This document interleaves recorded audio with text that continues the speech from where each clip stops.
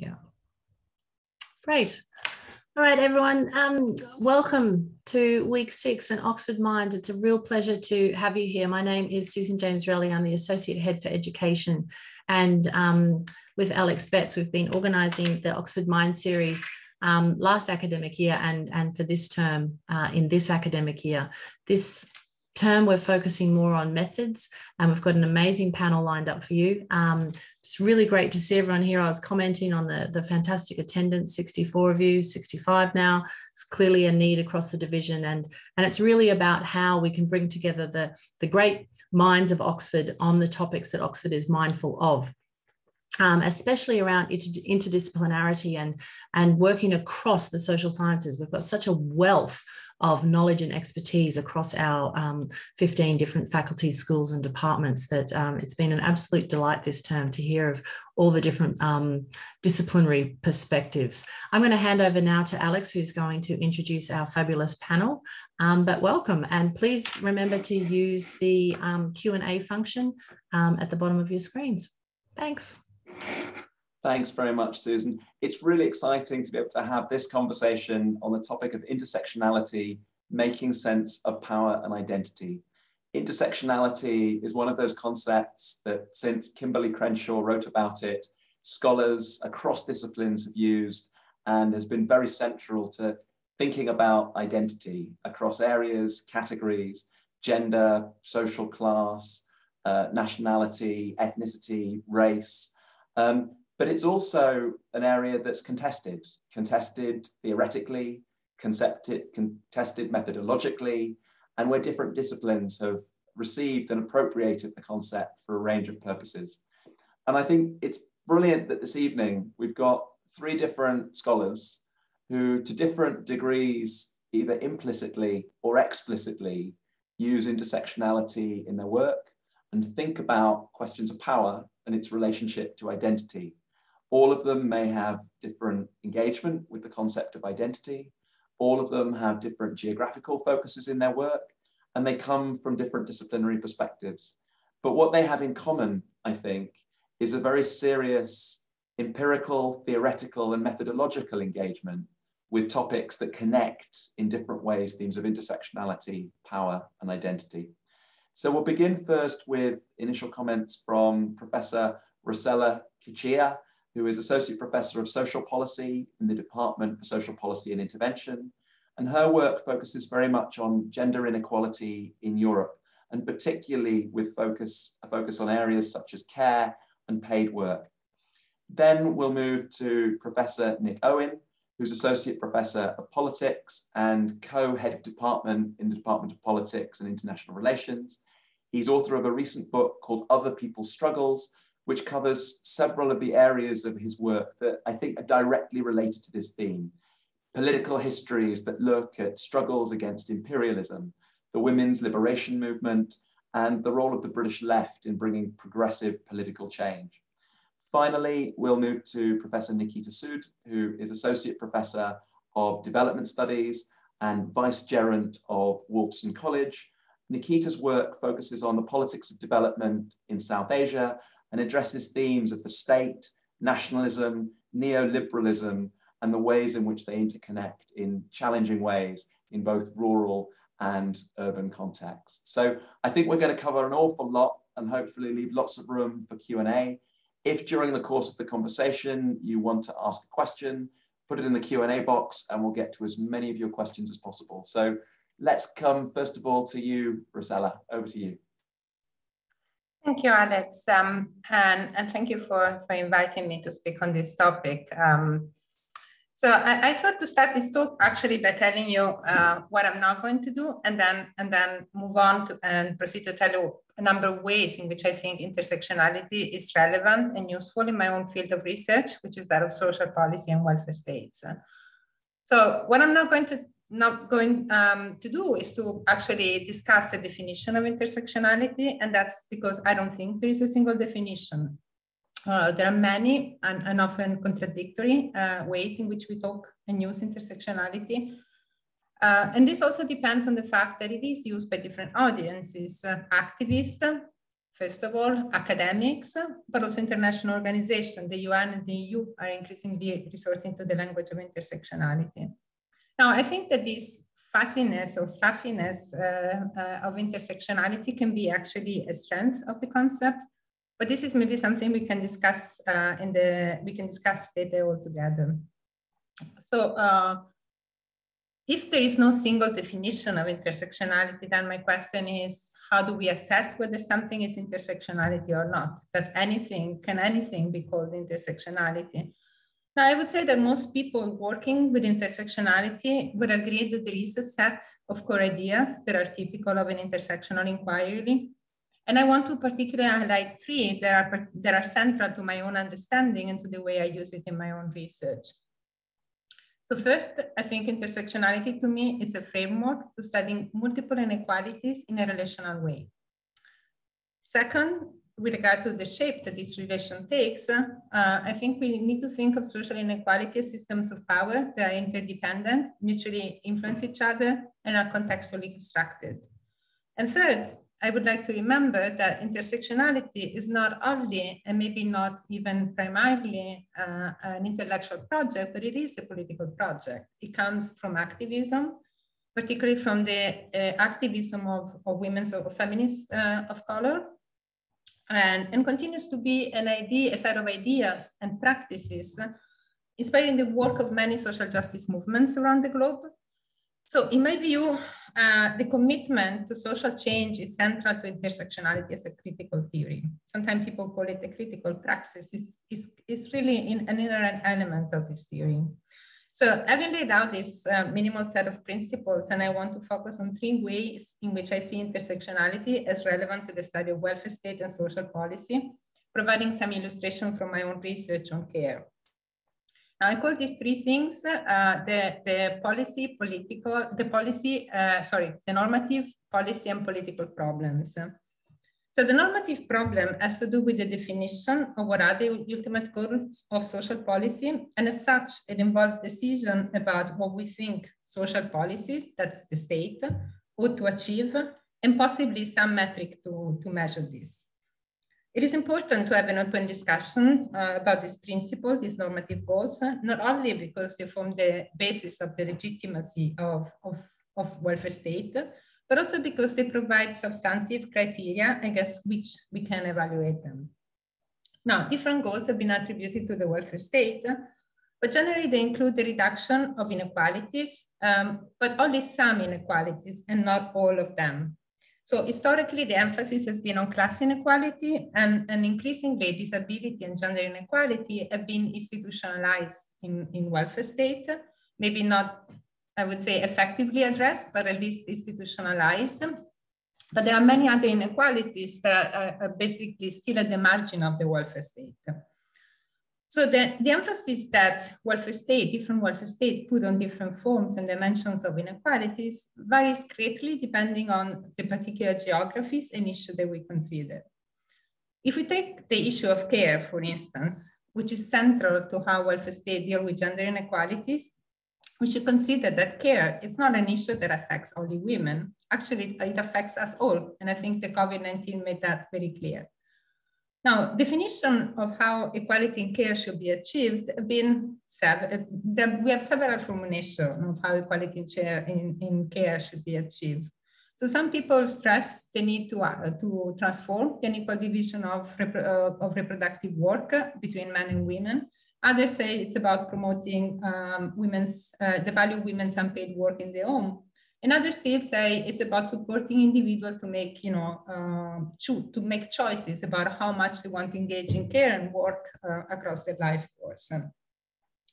Other formulations still include other things like the right of children to have to equal opportunities, regardless of their socioeconomic backgrounds, or even the rights of people in need of care to be able to choose in autonomy about their care arrangements.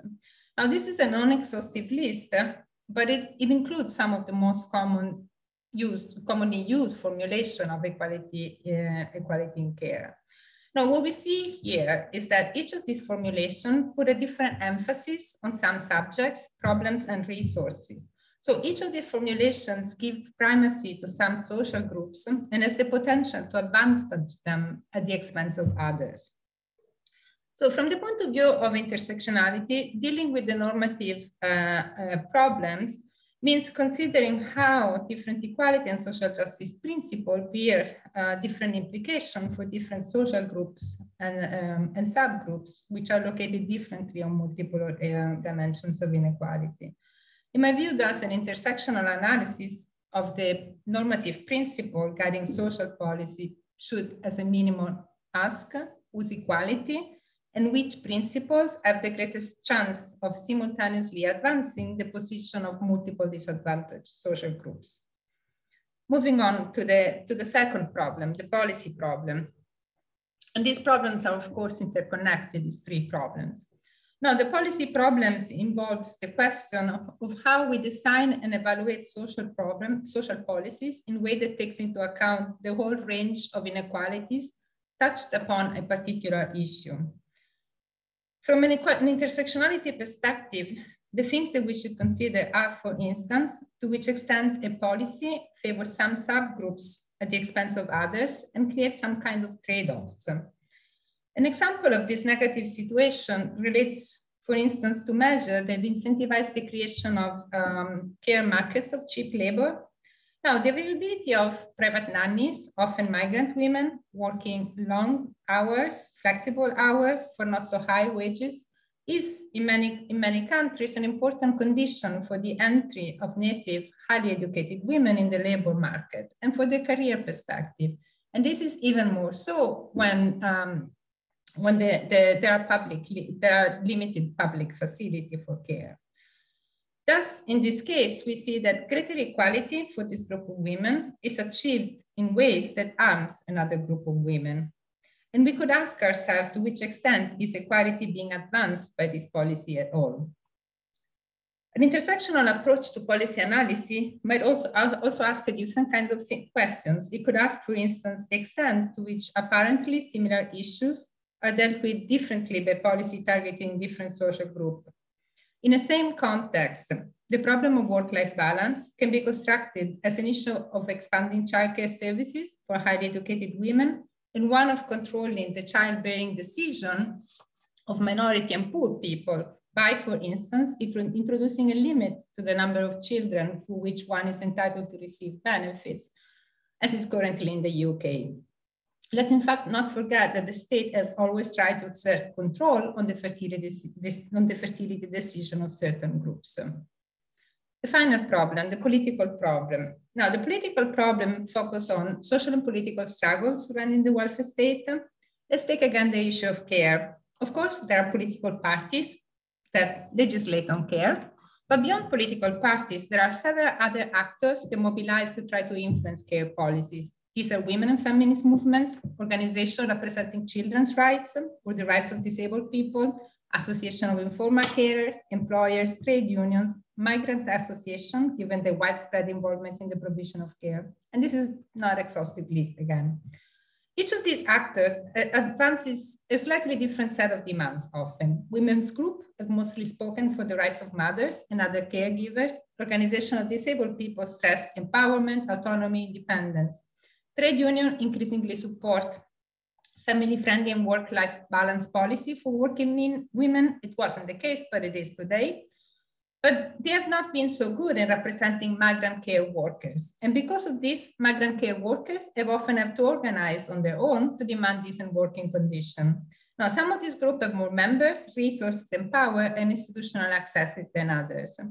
So from an intersectional perspective, three issues are of particular relevance. First, how these groups organize as to conceal or rather manifest and give voice to the diversity of inequalities within them. I call this intersectionality within. The second is which political strategies they use and do they create opportunities for short or long-term forms of cooperation, or rather lead to competition and conflict between them. And I call this intersectionality between groups.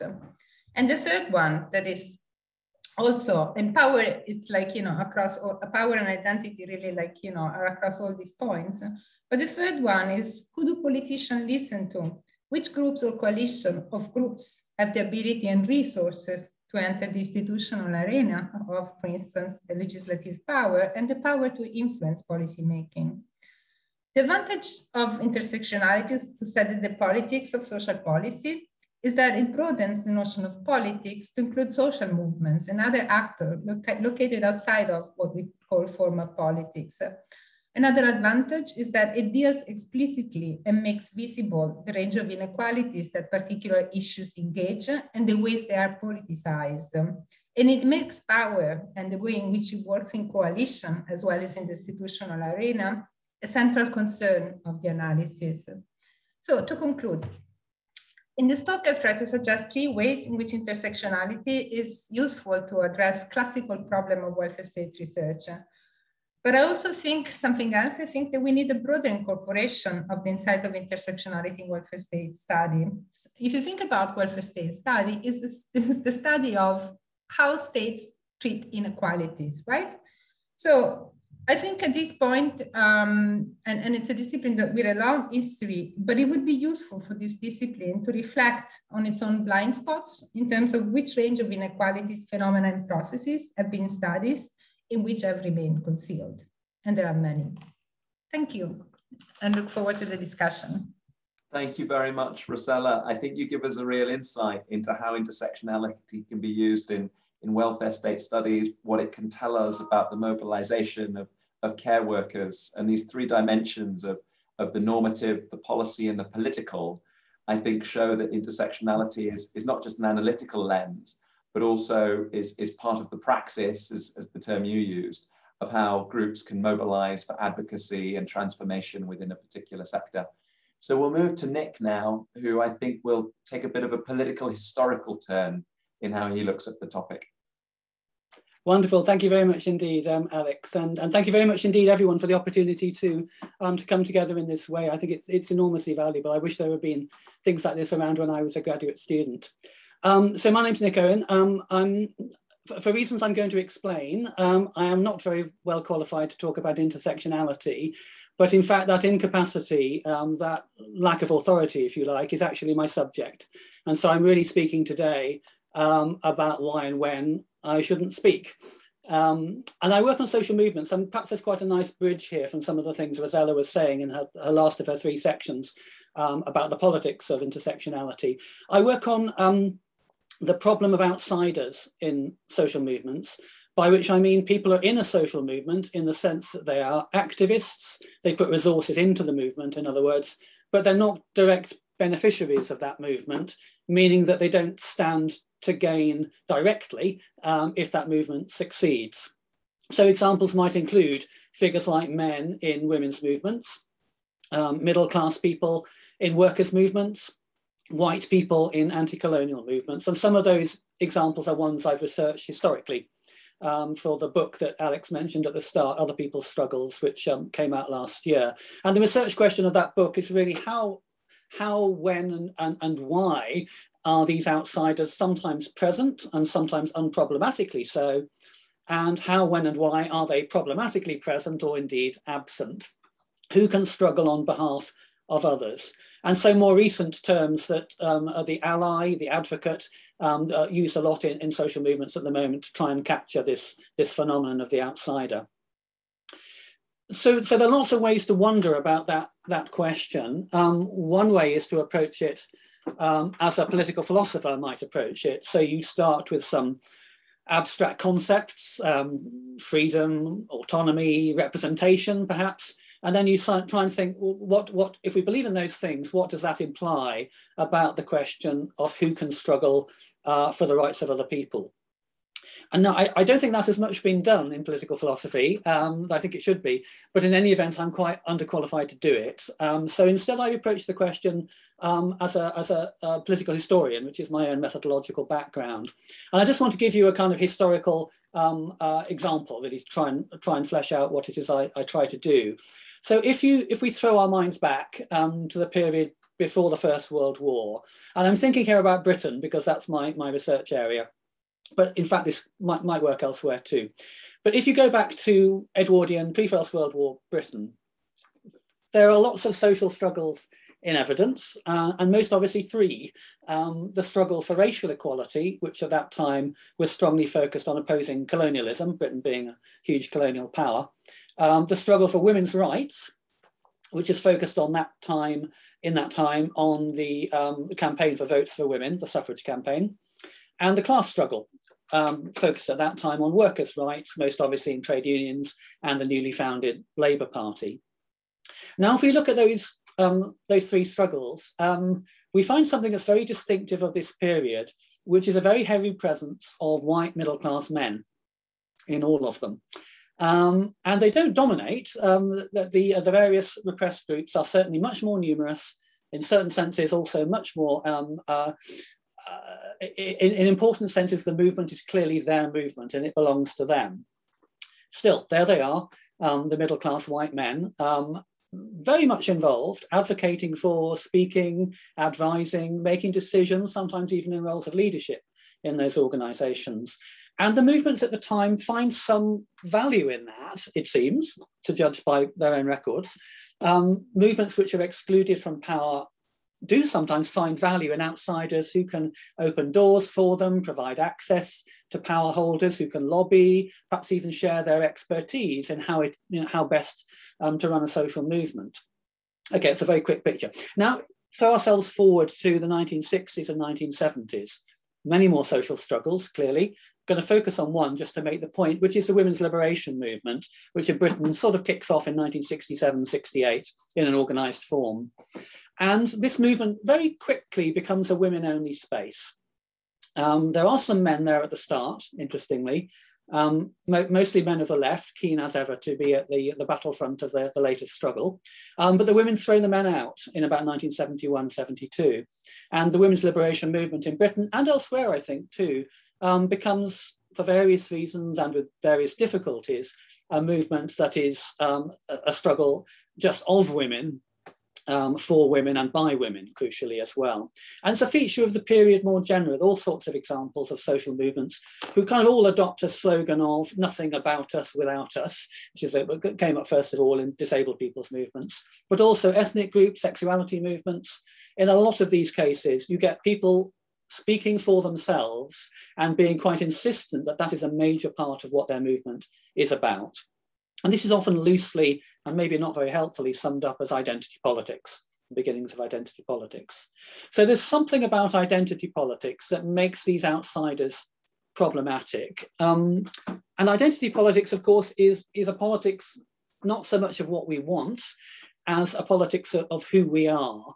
And its key demand, arguably, is for recognition. So recognition of the distinctness of the needs of a group, the distinctness of its identities, of its experiences, and of its desires. And outsiders clearly lack all those things. The movement rests on desires they don't feel, on needs they don't have, on experiences they haven't had either. And so they can't easily share in the movement's work. But it's interesting in these movements of the late 60s and 70s, there are still some attempts for the outsiders to make contributions. And these often take the form of interpretation. So if we follow Marx in the belief that the oppressed are not always best placed to understand their own oppression, they may be best placed to know what it's like to be oppressed, but they may not be best placed to understand their own oppression, then maybe outsiders can help with providing that sort of understanding. And Marxists quite often think that. And if we follow Freud in his claim that we are not always transparent to ourselves, then outsiders can help us to draw out what our real desires are, despite our resistance. And psychotherapists, of course, often think that. But these movements learned, as perhaps we've all learned, to be somewhat skeptical of Marxists and psychotherapists and the agendas they brought with them. And so this notion that people understand themselves best and are therefore best placed to advocate for people like them is a strongly robust and firmly held one, I think, and it's become a very emphatic feature of identity politics. Right, so to intersectionality then, I promised I'd get there. So I take the central insight of intersectionality then to be the claim that identities are multiple and that they cut across each other in various ways, and that there are particular understandings that are only to be found at those intersections and not elsewhere. And so my question then, I think, is what does that mean for social movements? And especially, what does it mean for solidarity in those social movements? How do movements which embrace that conception of intersectionality address this problem of outsiders, of allies, of advocacy, of people speaking in the name of others? And I just want to give really quickly just two visions of that solidarity for our times, if you like, both of which I see, I think, in contemporary movements of this kind, of which the two I've begun to work on now are queer politics and also the anti-globalization movement. And one direction is to be, if you like, more intense about identity. Classically, identity politics of the 1970s would ask for your credentials. Where do you speak from? What's your positionality? And one effect of intersectionality, I think, is that it intensifies that question. It raises that question more often. Who are you? Who do you speak for? What are your credentials for speaking? And identities, when intersectionality comes into play, I think really proliferate. They get longer and more complex. There are simply more of them. The names of identities, which perhaps used to be quite short, women, black, whatever the identity was, has a short name, they become more complex, rather like those Linnaean biological names, which endlessly kind of hyphenated. And they get extended that way into very long versions of what people identities are. And then they get contracted into acronyms, of course, because the long hyphenated name is too long to say. And one possible effect of this, not a necessary effect, but one possible effect is then to kind of fragment solidarity, or at least make it harder to build. Solidarity becomes, the movement becomes a kind of building of many separate rooms at the entrance to each of which your credentials are checked and on every threshold.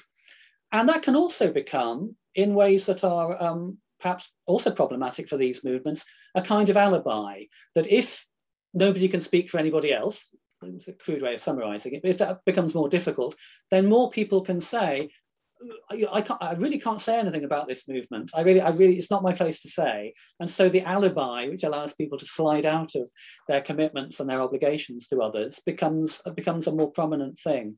But perhaps there are ways in those movements to rethink solidarity.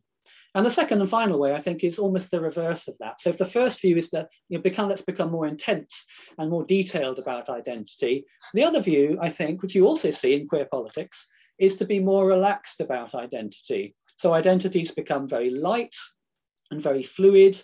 And here the kind of insight is that maybe we're just too different from each other in all these many Linnaean dimensions for identities to settle down at all. And yet somehow we all still share something, whatever our many, many differences across all the cross-cutting different dimensions, whatever our differences, we share something in the incompleteness of our identities, the way that we're all continually making and remaking ourselves or performing who we are in the Judith Butler kind of way, or the way that we're all unmoored or rootless or insecure. So it's all a post-structuralist influenced approach, I think. And then the idea, of course, would be, well, credential checking then goes out of the window, as it were.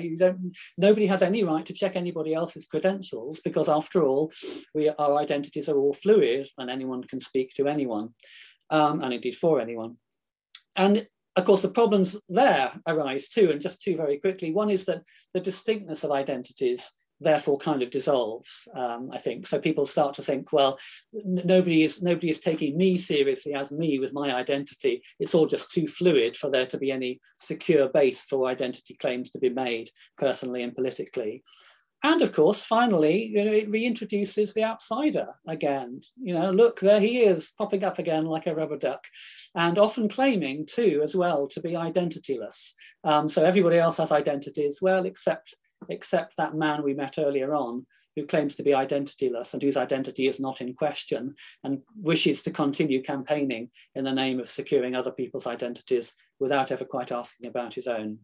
So anyway, so the deep interest to me of intersectionality then is that it raises this problem, which I want to argue has deep historical roots, to the level of a contemporary dilemma, to which I think there is no contemporary solution. We're all living at the moment the working through of that problem. Okay, thanks. Sorry to have overrun a bit. Thanks, Nick. A really fascinating insight into how intersectionality changes how you reflect on who can struggle on whose behalf. and in a way, kind of the intersectional dilemma of the positive side is it allows us to recognize and engage with social movements from different perspectives. The potential downside is that identities proliferate to such an extent that it creates a dilemma of who can speak from within, but then legitimate potentially speaking from outside. Very interesting. Now, we'll move to Nikita, and I think there's an interesting segue from Nick. In a way, you reflected on the positionality of the advocate, and I know, Nikita, you're going to reflect a bit on the positionality of the researcher. Yeah, so thank you for this opportunity. It's really nice to hear colleagues from different departments, and even though we did not speak to each other before this, I actually touch on what each of them said about the welfare state and about, the positionality of outsiders. So I wanted to reflect on the question in a sort of methodological way, and I will begin by drawing a very quick trajectory of, how research has panned out over the last 100 or 200 years. With my sort of historian's hat on. So, if you look at sort of classical texts in sociology and, various other social science disciplines, there is this idea that there is a reality out there that the researcher studies, almost like a lab, and very much mapping on from the natural sciences. So there's this, there's lots of work on, the evolution of society, stages of development, savagery to civilization, etc. By the time we come to the 20th century, sort of mid-20th century churning, and also the influence of feminism and post-colonialism, subaltern studies, etc., it's very clear that there is no reality out there that people are studying. Reality is very subjective, and it depends on, where we are coming from, what we are seeing. So for instance, think of classical studies of agriculture, where people like Beena Agarwal in India, Esther Bostrup from Denmark, go to various parts of Africa and Asia and, tell us that actually we've been talking and making policy around male farmers, whereas the vast majority of farmers in the world are women. And it takes, women like them to, actually go and give us this, this piece of knowledge, which staggeringly has been ignored in so much policy making in the mid-20th century. And later on in the 20th century, with constructivism in various fields of knowledge making, it's very clear that not only is reality and knowledge making very subjective, but we construct it. So, who we are matters when we go into the field. We are not some sort of neutral observers looking at lab-like situations. We are very much part of the research conditions that we are looking at and constructing along the way. So I wanted to use that as a backdrop for the kind of work I do, and I hope that will become clear as I'm speaking. So I work across scales, and my more recent work has been on the making of the global South across time, across racial spaces, continents, etc. So intercontinental work, and also how climate change debates are constructing the global South.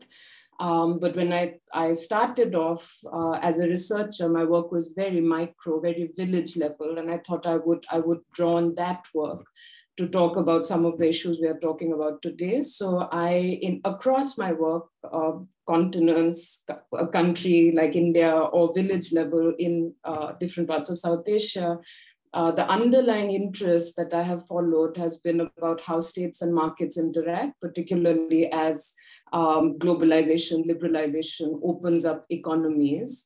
And in this sort of process, it's very clear that as states open up to the forces of the market, they also have to speak to their citizens through, for instance, welfare provision, or at least seeming to provide welfare and meet the needs of their populations, even as they're embracing capital increasingly. So in this country, for instance, even though the NHS is more and more stretched and we keep hearing about privatization and nurses threatening to go on strike, we still have number 10 clapping for carers very prominently, and a big show being made of that. So the micro research I'm talking about here is from India, where that is very much in evidence. So from the 1990s, India has increasingly embraced the market economy, globalization, the sort of dance between the elite state and big capital, global capital, regional capital.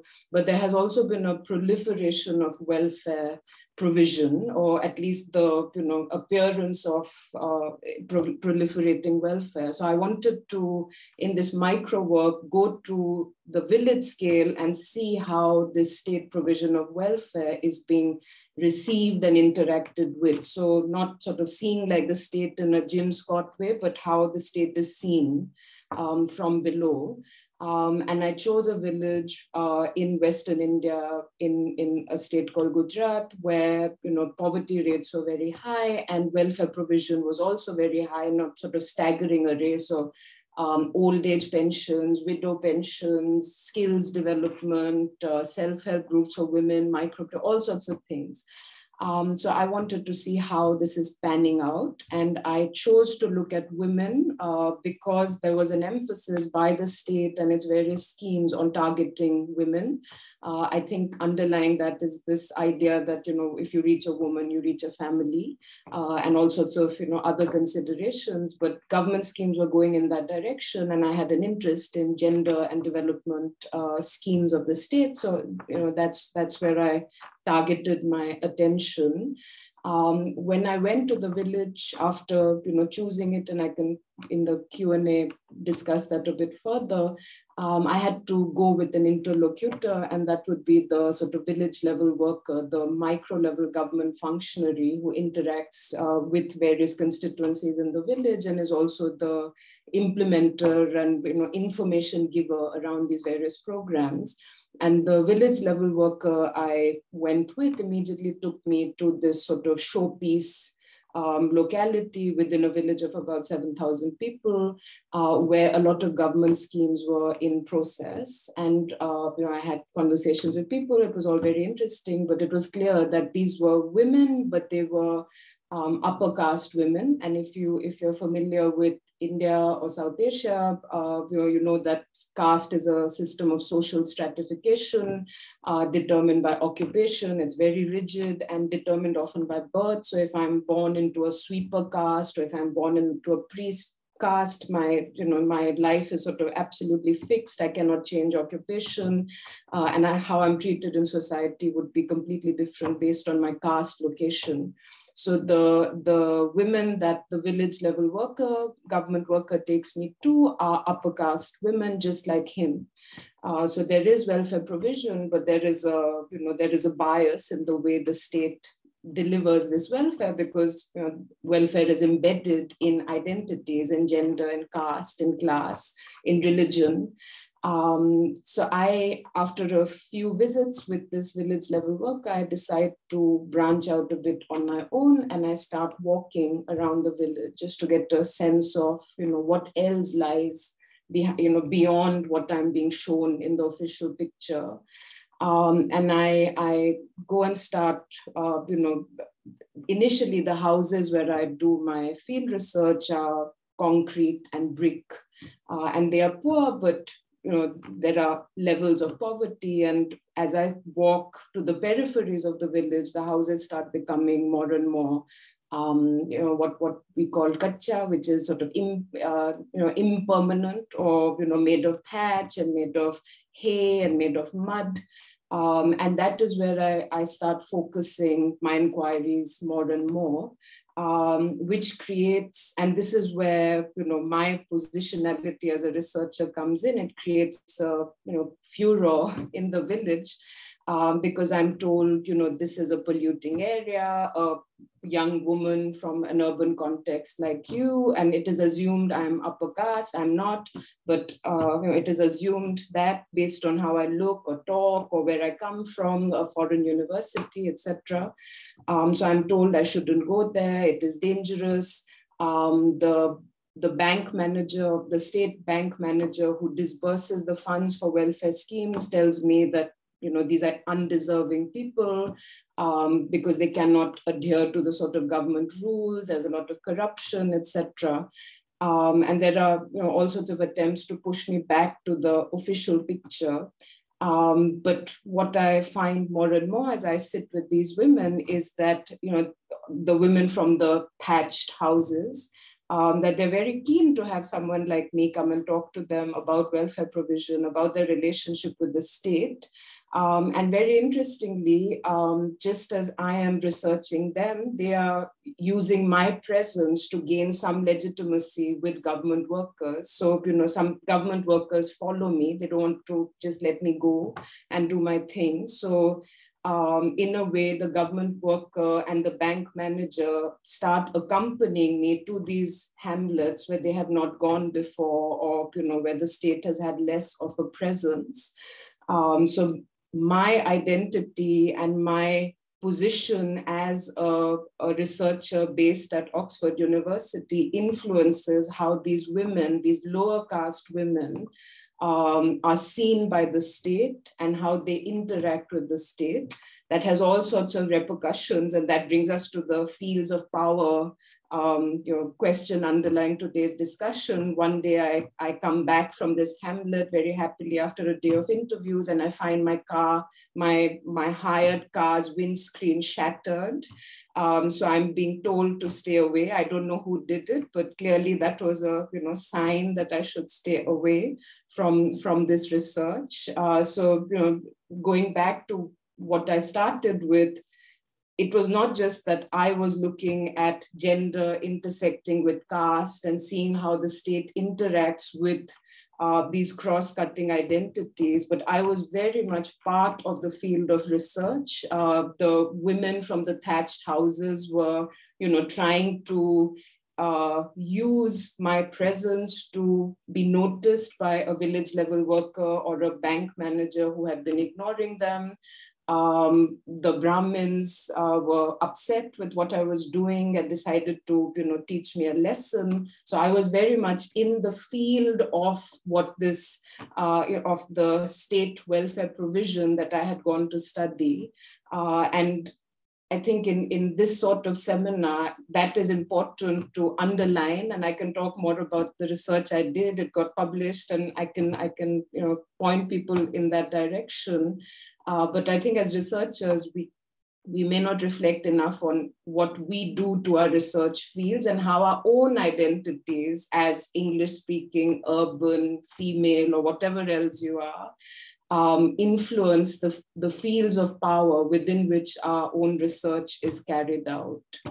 And I'll stop here. Thanks, Nikita. That's a fascinating window into your research world and how your identity affects how you navigate a field context across caste, gender, nationality, and a host of other facets of identity, urban, rural. Please, if you've got questions, put them into the Q&A.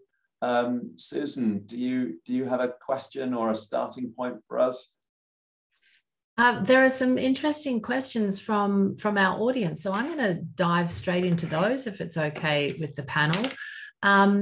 Isabel has said, I find the idea of outsiders in other people's struggles fascinating and would love to hear a bit more about where whiteness or racialization more broadly as an analytical category comes into Professor Owen's work. So one for you, Nick. Okay, thank you very much for the question. Yes, I mean, whiteness is for me is an example of something I was mentioning, I think, right at the end, which is the kind of unseen identity which forms around the edge of these movements, typically around outsiders. So it was very characteristic of outsiders when they were more present and more welcome, that they would regard themselves as identityless. So they would regard their work as being to draw out and sustain and develop the identities of other people from a position of more or less invisibility, if you like. I mean, their own identities didn't come into question. And that is almost invariably challenged. I mean, whiteness will be a great example of that, pointing out that white people have identities too, and that those are privileged identities has obviously been a really big part of the debates really for 30 or 40 years, but keeps becoming more acute. Similarly, the demands of feminists that men regard themselves as also possessing gendered identities, and that men are not neutral figures who simply have to, if they are sympathetic to feminism, have to lend their support support to women's identities being more realized and expressed and so forth is another big part. So it comes into my work, I guess, as being one of the really, really key aspects of the dilemma that I work on. But thanks for the question. And I guess while we're with you, Nick, Almas has a not unrelated question, which relates, I think, to your intersectionality dilemma, which is, would practicing intersectionality affect the collective agency of social movements? How do we address that while holding on to the theory of intersectionality? Thank you. That's a great question. I think it turns somewhat on the movement. And so a concept I use in the book is orientation and also ambition, the two related concepts. And the idea is that a lot of these dilemmas turn very much on what the movement is trying to do. And so, so in some cases, agency is really assisted by the presence of outsiders, most obviously when movements are seeking to influence power holders outside the movement. If they're weak movements, they kind of need the outsiders to open the doors for them, for example. But there are other types of movement most obviously concerned with empowerment or with the expression of identities, for example, or the building of movement solidarity itself, where the presence of the outsider is really problematic. And so, yeah, so the value for agency is going to turn for me very much on what activities the movement is pursuing and the level of ambition with which they intend to pursue that particular goal. In terms of how we hang on to agency whilst addressing intersectionality, I think that is the active work of many movements at the moment. I mean, I agree 100% with what Rosella said, that the concept of intersectionality is being worked out, I think I would say even more in activist work than it is, in academic work, because it's so urgent as a question. And this is precisely the question that troubles these movements about advocates and allies. It arose in Black Lives Matter, for example, last year, the issue of white support and what form that could have. And all sorts of things are being pursued. I mean, from the withdrawal and the separation, which has been one classic answer to it, so just leave us to our movement, through to the ideas of forms of allyship that are less intrusive and less full of risk. The most obvious one, I don't want to dominate the discussion, so I'll just raise it and then move on, but is money. The thought that actually the appropriate thing for the outside is just give us the money, because money is the classic, I could say this in the social sciences division, money is the classic fungible resource. You can do what you like with money. So you're not threatening anybody if you give them money. And the only counter argument to that, which I find a really fascinating one, is this idea that if you think about money as a gift, if your relations give you money as a gift, you always have a sort of slight sense it's a bit of a chilly gift to have given. It's not very thinking. It's just a sort of way, I don't know what you want, have some money. And in that sense, some movements have regarded the money gift as a sort of too detached a form of engagement, because it's a chilly form of gift. And they sort of want people to do more and get involved. And they see money rather as the stereotype of the Victorian, sort of throwing money in a charitable way in order not to have to engage more directly with other people's lives. So I think it's a travesty of the Victorians. But anyway, classically, people think the Victorians did that. They just threw money at problems rather than really engaging with them. And that becomes the other side, if you like, of that feature of the dilemma.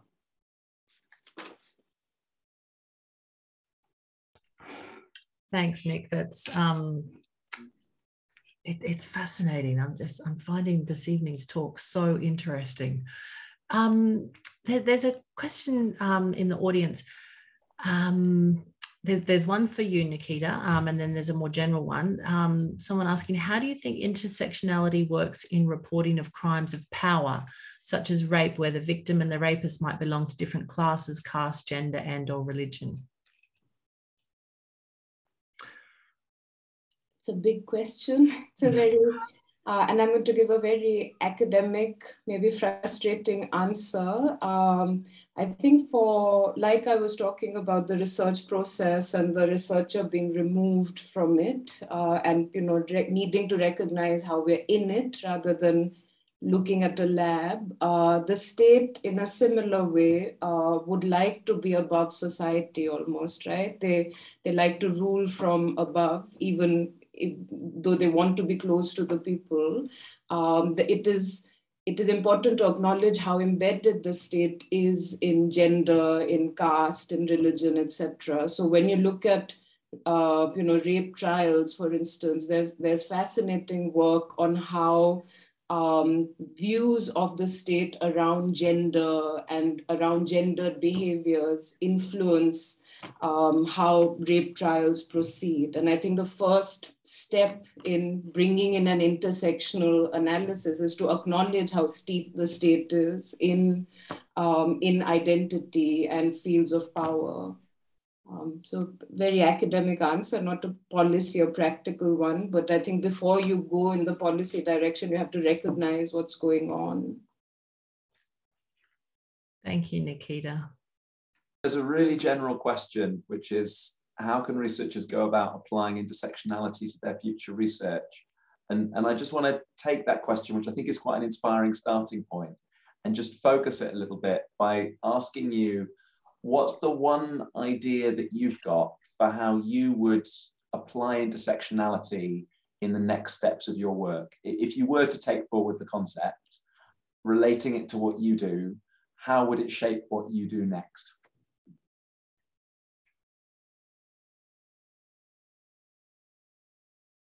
Maybe I can try this since I haven't spoken so far. I think my interest in a different area, in a different way, are not that different from what Nicholas Owen was talking about. So the thing that interests me now is like this, especially this political intersectionality and the politics of solidarity. And I see solidarity not necessarily as a gift, but as a working together, but which is like, understanding each other, developing a language, connecting social justice struggles, and sharing resources. I think money is important. I disagree. I think money is part of the picture. So to me, really, like, it is about understanding when do these movements that that rotate around the politics of care, and care really lends itself, decide to take each other on board in a way. So it is about the way they talk to each other. It is about the institutional environment. So how who gets co-opted and how this impact finally inequalities. And I think there is a broader concern that I have is that often when we talk about inequality, we take someone's perspective, right? So it can be, the care workers or the mothers or this and that. And I would like to understand, because social movement have done this much better than us academics. Sometimes I have the feeling when I talk to them, I would like to understand, is there ways to kind of minimize, the differences between those goals and try to bring them forward together? And I think, it is also, I recognize myself in what Nikita says about positionalities. I sometimes, as a white, middle-class woman, heterosexual, I feel uncomfortable in all of this because I cannot claim membership to any of those. I feel like I cannot claim membership to all of those struggles. So it's also working through that uneasiness, I think, for me, as part of my work on intersectionality.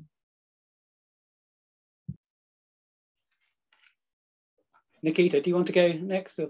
Sure, I can take a shot. So going forward in work on how the South is being constructed in the climate change debate, I'm very early in the process, but there is this sort of making of a we. So we need to reduce carbon emissions, and 1.5 is the goal. And that we is sort of this universal scientific truth that is being constructed. And then there's the indigenous perspective, where you go to people in the Amazon or, Aborigines in Australia, and you look at their perspectives, where we are freezing these identities. So there's the scientific universal, and then there is the indigenous, which is almost frozen in time.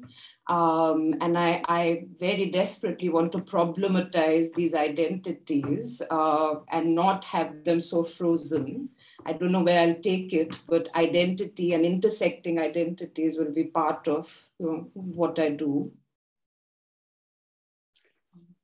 I think, speaking for myself, I would like to do more on contemporary movements. So I've studied this as a historical problem, and I've kind of produced a framework for looking at it, but it's continually evolving right at the edge and amongst movements that are active now. And I don't, this is obviously about research methods in part, my research methods have really been to bury myself in archives and not too much talking to people. And so I'll need to retool myself in terms of, you know, the research methods that are appropriate for talking to contemporary movements, many of which are actually movements of the young. And it's another cross-cutting dimension we haven't yet mentioned. We mentioned many of the other ones, but we haven't mentioned generation and age. But for me, that's clearly one in this area, that a lot of the dilemmas I've been describing are amongst movements of the young of various kinds. And there probably are all sorts of research methodological questions about how aging academics, in my case, you know, to connect with movements of young people and how they research them. And that's a dilemma I think I'll have to think through a great deal. But yeah, you know, that's what I would love to do next, certainly. There are some interesting questions around field research and intersectionality, and someone's asked about, you know, if your field research is if your research is primarily in the field, how would, as researchers, we would then practically consider positionality in an intersectional way with more desk-based research, and how we would go about that. Who would like to have a go at that? How would we, Nikita? They do mention you by name.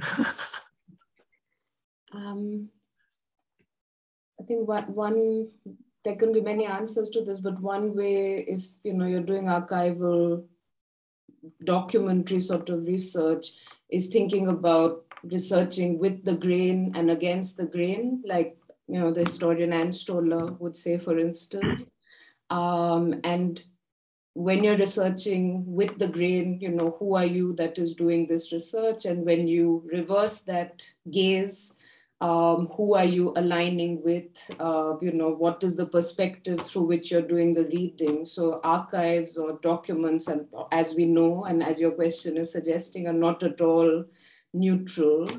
And when we read with or against the grain, we are certainly not neutral either. So questions of power and identity would have to come in, even in that kind of work. Can I ask a question sort of from the other end, and feeds into what Nick was saying a little bit about, you know, how we would go about future research and gaining access. And we talk a lot in social sciences research about gaining access to certain groups and you know, using an intersectionality framework. But one of the things that we talk less about is, and particularly with groups where they can be different to what our normal experiences are, how we exit those groups. So in this sort of, when you're using these frameworks, and you know, we all then sort of, our research connects, but we move away, and particularly for our doctoral students, who it is a very sort of almost quite clear sometimes period of time. How have you experienced exiting through the methodologies that you've adopted with an intersectionality framework? I mean, Nikita, maybe you could start with, because, you know, you spoke about going into the villages. I mean, how do you then come out of them? I was just thinking about Nick's point earlier about working with younger people. I was thinking that so many of my field sites I have never exited because I'm on Facebook with some of my interlocutors. So there is no neat division. And perhaps that, depending on the topic, that may not be a bad thing, because, you know, otherwise it is so extractive to go in and do your 3 months or 1 year or whatever work and then just cut the cord and come out. Whereas, you know, I still get inquiries about, you know, admissions to higher education institutions, or will you read my, you know, I've written for this newspaper, or I'm doing this, will you read it? And with social media, or, you know, the internet, on the phone, everywhere, it is so possible to stay in touch. I don't cut the cord. In some cases, yes, if it is getting too pushy, but mostly no. If people want to stay in touch, I stay in touch. Yeah. In my bit, though I haven't done a vast amount of fieldwork, it's actually more of a struggle really to keep up with the evolving and changing movement, that it's continually spawning new groups. And so, in fact, the group's more likely to move on before you get a chance to, so I'm running to catch up more than I'm making an exit from a stable situation, I guess. And that's the larger challenge. Rosella, would you like to make a final comment? I was actually thinking about it, and I think it depends on really the research situation. So sometimes when I don't know, probably I felt like it was interviews with activists and I felt committed. I felt I had to give something back. So even if it was just trying to, you know, try something from their perspective, you know. But other times, you know, I just, you know, think it's enough for me to think that I'm doing justice to their point of view, and like, you know, and that I'm giving voice to a diversity of voices, to that I'm including, like, you know, diversity of people that are moving there. And finally, I think sometimes it's also about stepping back. So like, you know, I can't be the face or the voice speaking for all kinds of issues. So sometimes I think it's also about creating opportunities for the people that were like participating in the research to actually take over that space to speak. And this is something I learned recently and I was really excited about. I think that might be a wonderful point to end on. Very practical advice about not only reciprocity, but actually collaboration, participation, engaging in a substantive way. This has been a great conversation, partly because all three of you have not only showcased brilliant work you're doing, but been very generous in engaging in a conversation around a concept, intersectionality, that in some ways connects your work, but I think you've brought your ideas to the table to engage in a dialogue, and you've been very generous in responding to everyone's questions. So massive thanks, Rosella, Nikita, Nick, for your time, your input, and to everyone who's joined us and asked such interesting questions. We'll reconvene for Oxford Minds in 2 weeks with a focus on how we translate research into transformational impact. And we'll hear from inspiring researchers bringing real impactful change in areas from climate change to education, to rights and COVID-19. So good night and thank you. Thank you. Thanks very much, Thank everyone. you. Thank you, everyone. Bye.